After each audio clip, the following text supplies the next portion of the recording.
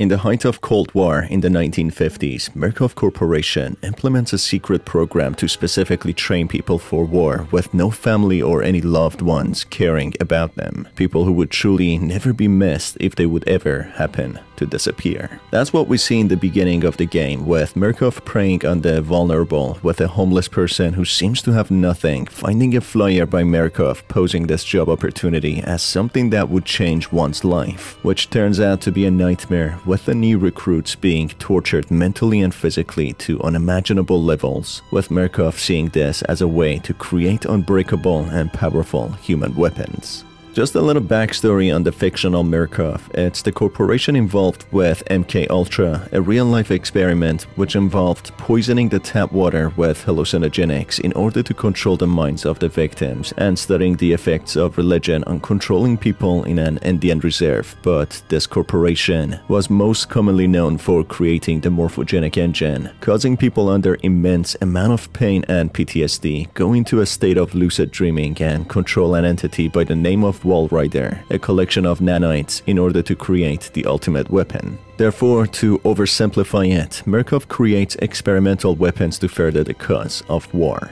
I made a video previously going over the story of the game, which in here I'll cover only the ending, so if you haven't watched the last video, I highly recommend you to do so to catch up with what's happened so far. These people with nothing to lose are referred to as reagents, the special agents who go through painful trials in order to reach a final trial labeled as Program X. This is the final trial which tests the reagents' limits before releasing them into the world, in order to further the cause of Murkoff, being an obedient, perfect weapon to fully submit themselves to Murkoff's sinister goals. Sitting back on a shuttle which only takes one person at a time, being a solo trial this time around, the monitor with Dr. Hendrik Juliet Easterman shows up further, manipulating the test subjects before their release in order to test their capabilities. Despite Dr. Easterman referring to the released reagents as free, they will be anything but, as they will most likely be under close and careful observation consistently, being only used for Murkoff purposes, having absolutely no life of their own. The final trial is labeled as Farewell, taking place in a mansion. Here the subjects are instructed to deliver their new fabricated public and private records to the designated authorities in order to start their new lives as special agents. But this is not as simple as it seems, as the reagent is required to do so while being in a deadly trial faced with murderous and insane X-pups, which are the unsuccessful previous experimented on subjects. After managing to deliver the new fabricated records for the reagent, having destroyed the real records, he gets tasked to run some errands which involve the words spider, eye, and lamb. After doing so, the reagent runs away from the X-pups to enter a door for employees only, when a surreal event takes place, falling into an endless sea in the underground tunnels, then managing to walk underwater, reaching a bright source of light. As the reagent reaches the light, he passes out, reawakening in a high-class expensive hotel room located in Cuba. As he tries to make sense of it all to what truly happened and if he in fact is free now, he receives a phone call with Dr. Easterman on the other side of the line, reciting the three familiar words spider, eye,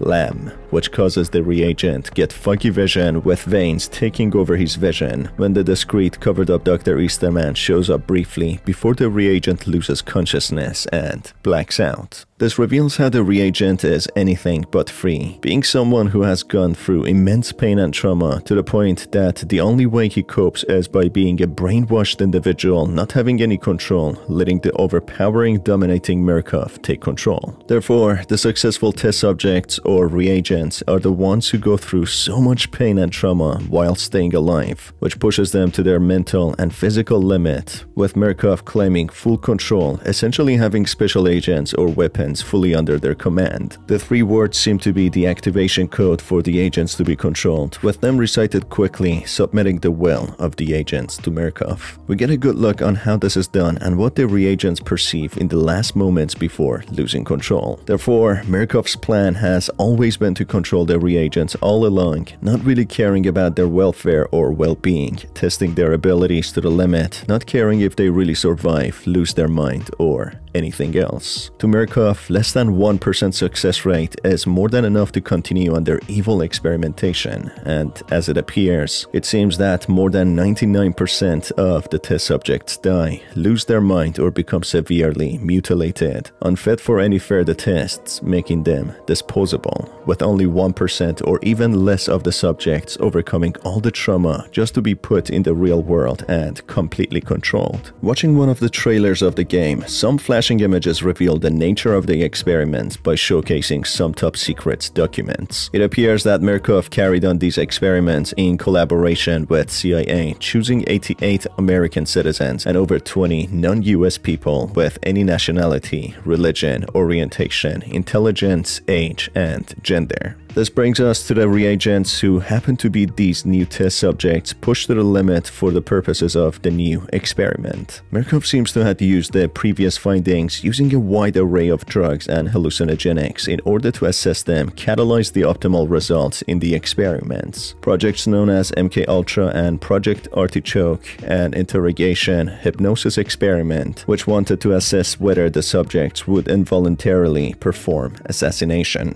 They also tested forced addiction and withdrawal using drugs such as morphine and LSD, to also study the effects of these drugs, to also produce amnesia and other vulnerable states to see how likely it is for subjects to be controlled. The game takes place in the height of those cruel experiments, 1950s, which has correlation to the real-life events. You might ask, why is the protagonist in Cuba? Well, according to evidence and claims, CIA made numerous attempts of assassinating Fidel Castro in the late 1950s and 1960s. At least 8 cases of assassination attempts were proven to be led by USA, CIA, with many being well covered up. Something we can't tell for sure, however, is whether CIA manipulated and experimented on the individuals sent out to kill Fidel Castro, and how does the game come to this conclusion? In 1963, during a motorcade, John F. Kennedy, the President of the United States, gets fatally shot by someone called Lee Harvey Oswald. Oswald, being questioned by press, mentions that he was not charged with the murder of Kennedy and that he was a patsy, a term used to describe people who are being taken advantage of. Well, I was questioned by a judge. However, I protested at that time that I was not allowed legal representation. Did you kill the president? No, I've not been charged with that. In fact, nobody has said that to me yet. The first thing I heard about it was when the newspaper reporters in the hall asked me that question. You have been. Nobody said what? Sir? You have been. Nobody said what? Okay, we can't hear you. Okay. What did you do in Russia? There are many conspiracies surrounding this, especially with the peculiar events following the assassination and what followed afterwards. Oswald was killed a couple of days later, being shot only once to the stomach by a local club owner. His wife, a Russian-born whom he married and traveled back to the United States with, testified against him in court, which had a lot of contradictions. She strangely receives an anonymous donation of $70,000 after her testimony at the court and later in her life. After she becomes a neutralized American citizen, she persists on saying Oswald was in fact innocent. The investigation also came to the conclusion that Oswald acted alone, but there was no indication whatsoever to why he would assassinate Kennedy. Oswald also had trouble in his childhood and was labeled mentally troubled, which seems as if he would be an ideal candidate for an inside job. This is part of the conspiracy theory that Kennedy's assassination was an inside job, as he seemed to be wanting to expose the top-secret cruel activities of CIA, which would paint them in a very bad color. Following the theory, Oswald seems to have been an experimented on individual in order to become a sleeper agent, activated for certain assassination attempts. Although based on real-life events, sleeper agents have been fictionalized to be unaware of their actions when activated by a code, usually in the form of recited words. However, this is heavily debated, with some evidence even leaning towards sleeper agents being actually unaware of their attempts. This seems to be the case, as CIA did in fact perform the Artichoke project, rendering the subject amnesiac by force-feeding them drugs such as LSD and morphine, wanting them to act in a state of amnesia, unaware of their actions. Therefore, the story seems to be inspired by the unfortunately true cruel events where CIA tried to control test subjects to carry out unspeakable actions. That's it for this video, folks. What are your thoughts and opinions about the ending of the story? Let me know down in the comment section below.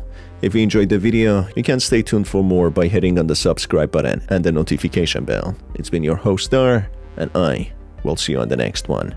Have a fantastic day.